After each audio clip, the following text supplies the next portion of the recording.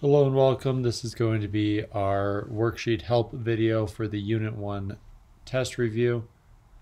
Let's get started with problem number 1. We're going to try to get a whole bunch of these done in rapid succession. Problem number 1, c cubed is 41. So cubed, we just need to know that this means take whatever comes before it and raise it to the power of 3. So c cubed is c to the power of 3. And the word is going to become an equal sign. So c cubed is 41. Quotient, that means divide. So I'm going to do t over 2. The quotient of t and 2 is, again, becomes the equal sign, 20. The sum of n and 8. Sum is an addition operation. So the sum of n and 8 is n plus 8. The difference of d and 7 is 25. That word difference means use subtraction to combine our two numbers. Is becomes an equal sign. 25 goes to the other side. Alright, time to go the other direction. So when I see number 5, make sure you read the directions, because I think a lot of people will look at number 5 and just want to solve this. That's not what we're doing. We're writing this as a verbal expression. So what we're going to say is the sum of 9 and 12. For number 6, we're going to say x cubed is 13. Here's one we haven't seen yet, multiplication. The word we're going to use that for that is product. So the product of n and 11 is 42. All right, and then number 8 is 5 cubed. All right, 9 through 14 ask us to rewrite using the correct operation and then simplify. So the quotient of 30 and 5, I rewrite that as 30 over 5. But now this can be simplified because 30 can be divided by 5 and it becomes a 6. 3 cubed, that means write 3 with the exponent of 3. That's the same as 3 times 3 times 3, which becomes a 27 when simplified. The difference of 14 and 12, I'm going to do 14 minus 12, and I'm going to get a 2. The product of 2 and 12, so 2 times 12 equals 24.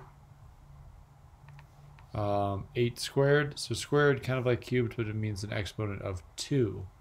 8 squared is the same as 8 times 8, which becomes 64. All right, evaluating using PEMDAS. Start with 15. So when I have a big fraction line, I need to simplify the top and the bottom before doing the division. So I can add in these hidden parentheses that are around the top. 17 plus 3 is a 20. All right, the 4 stays in the bottom. 20 divided by 4 is a 5. 4 squared times 2. I'm going to do the exponent first. 4 squared becomes a 16. Keep the times 2. Now combine those, and this becomes a 32.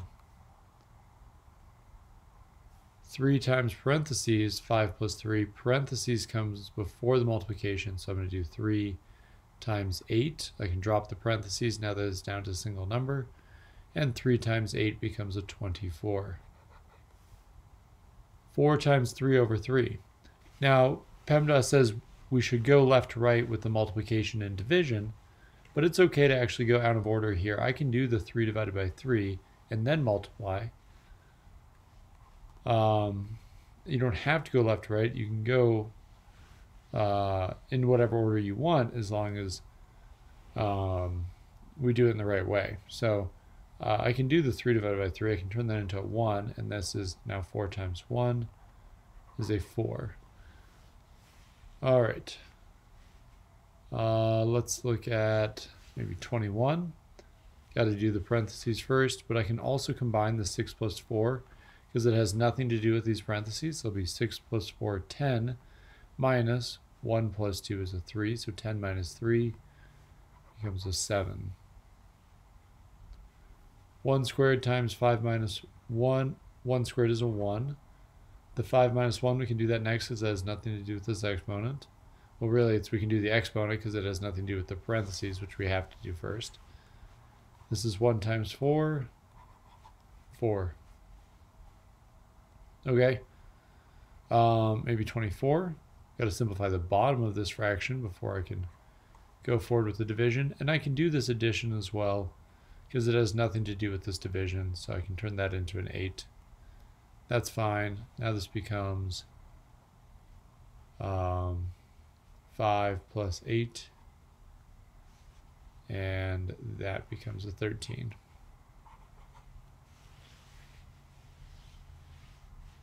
Okay, let's do 25. So I can do the 9 plus 9 on the top. There's nothing stopping me from doing that. And then I got to do the 5 minus 2 because that's the most inside parentheses there. That's going to become a 3. Now I've got 18 over 3 becomes a 6. Let's say 26. I have to do the multiplication on the top first. I've got 1 plus 8 minus 3 all over 6 equals, that's going to be, let's just do this in our head. 1 plus 8 is 9, minus 3 is a 6, so 6 over 6 equals 1. All right, evaluating using the values given. This is also called substituting. So I'm gonna plug in these numbers. So here's my expression, 4p minus m, but I'm going to replace the m with a 1, and I'm going to replace the p with a 5. So this is now going to become 4 times 5 minus 1. All right, 4 times 5 is a 20 minus 1. That's going to become a 19. All right, let's try 29. So m is 4, n is 4. I've got 4 plus 4 over 4. You have to do the division first here. This becomes 4 plus 1, which becomes a 5. All right, these ones we can simplify down to a single number. Okay, let's look at 30. We're going to plug in a 5 for h and a 5 for j. 6 times 5 minus 5 becomes 30 minus 5, 25. Let's look at 31. This is going to become 2 squared minus 2 minus 1. 4 minus 2 minus 1 is a 1, which is equal to a 3. And 32. 5 plus xy means x times y, so I'm going to do 3 times 5 plus x is a 3. 5 plus 15 plus 3 equals 23. All right, simplify each expression by distributing or combining like terms. Problem 33, these are like terms because they got the same variable, so I can just combine their coefficients. 6 minus 6 is 0, so I will write 0. And it's not 0n, 0 is just 0. All right, m minus 10m, this is going to become a negative 9m. Here, this here becomes a 9n. These are also like terms. This becomes a 16m because those are like terms. But now with 37, we have constants and terms with a variable. So the v and the 2v can come together to become a 3v. The 3 and the 1 can come together to become a 4. But then we have to stop because these are not like terms. So we just box our answer and we move on. 38 is just 1. All right, and with 39, we have to start using distribution. If I have a number in front of a set of parentheses, I need to multiply that number to every term inside the parentheses. So I need to do the 7 times the negative 10x becomes a negative 70x. The 7 times the negative 8 becomes a negative 56. All right, negative 4 times 7 minus x. I'm going to distribute in that negative 4. Negative 4 times 7 is a negative 28. Negative 4 times the negative x becomes a positive 4x. And then I want to rearrange this so that the constant is at the end. 4x minus 28. All right, with 42, we can distribute just a negative. This is going to become a negative 1 minus 7p. Then rearrange that to be negative 7p minus 1 so that the constant is at the end. All right, looking here, maybe 47 would be a good next one. I'm going to distribute in the -7. The negative is going to come with when I do this distribution. And I'm going to get -10 minus 7 plus 35r. Negative times a negative becomes a positive. Let's rearrange this by bringing the 35r to the front, and then the -10 and the -7 are going to become a -17 and go to the end, because we always put the constants at the end. Okay, problem number 48. I'm going to distribute in this -3. I'll get positive 3 minus 27x plus 6x. Combine these, we get -21x plus 3. All right, and let's do some area problems. So find the area of each. Area of a rectangle is just length times width. So area equals length times width. I'm going to plug in the values that I have here, 3.5 times 8.2. That's supposed to be a W. And for this, I'm going to need my calculator. Definitely make sure you've got a calculator ready to go for the test. Knowing how to use your calculator is important. Let's do, 3.5 times 8.2. I get 28.7. And now it needs a unit. The original unit was yards, but this is an area, so it becomes square yards. Okay, with these parallelograms, we have to not think in terms of length times width, but in terms of base times height. The base and the height now need to meet at 90 degrees. So I'm going to multiply the two numbers we see here, the 8 and the 9. 8 times 9 equals 72. Look at the unit, inches squared. Same thing here, just multiply those two numbers. Okay, now I want to go over a few more of these. Let's just pick maybe 2, and I'll find the missing lengths, then I'll find area and perimeter. So how about 7 and 8? Okay, so I'm missing x over here. In order to find that, I'm going to need to add in some dotted lines to split up this composite shape into rectangles. Now let's see where I can carry over numbers. I can carry this 5 over here, and that shows me that this piece right here has to be a 6, so that 5 plus 6 still adds up to be 11. Then this 6 can come all the way over here and all the way over here to fill in for x. All right, now for y, I can drop this 11 down here. That shows me that this has to be a 7, so that 11 plus 7 still adds up to be 18. And then the 7 can move up to the top and fill in for y. Now let's find the perimeter. In order to find the perimeter, I make one big bold dot that I'm going to start from and end at. Perimeter. Now I'm going to add up as I go around. So 6 plus 11 plus 5 plus 7 plus I'll do the outside measurement here of 11 plus I'll do the outside measurement here of 18. That way I get the length of every side coming all the way back to my original dot.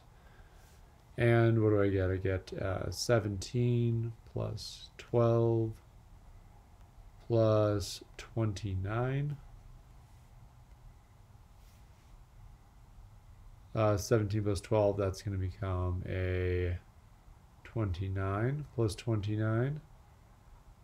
And that is going to become a 58. And we don't know the units, so we'll just say units. All right, now for area, I'm just going to find the area of each of these individually by doing length times width. So this here is going to become a 66. This one's a 35. This one's a 42. Add them all up, we get 66 plus 42 plus 35. These two become 108 plus 35. And then we get 143 units squared. All right, one more of these. Let's do problem number 8. I'm going to add in my dotted lines. Let's see, carry down the 7 and the 6. Together they make a 13 for x. And if I carry over this 7, this has to be a 10, meaning that y also has to be a 10. All right, let's find the perimeter. I'll make my dot.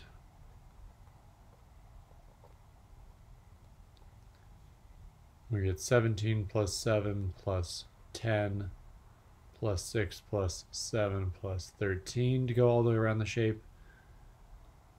24 plus 16 plus 20. 40 plus 20 equals 60 units. Now let's find the area. Multiply each of these individually. We get a 70, a 49, and a 42. So for the area,